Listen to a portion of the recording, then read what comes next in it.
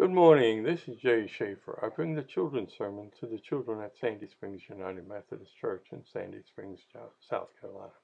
And I'm bringing one to you today. Today, I want to talk about an empty cup. It's a nice glass one, isn't it? My wife's, believe it or not. What do we do with an empty cup? We fill it with stuff. We can fill it with good stuff like milk, orange juice, water, things that are good for us. Or we can fill it with bad stuff, things that are not so good, like a lot of sodas and drinks that are full of sugar and things like that. They taste great, but they're not good for your body. And you know what? That's just like us. We can fill our souls with good things or bad things. What are some of the good things?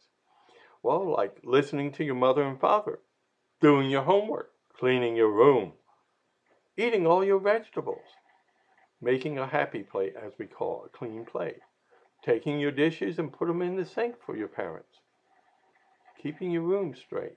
Those are all good things. Listening and obeying is another one.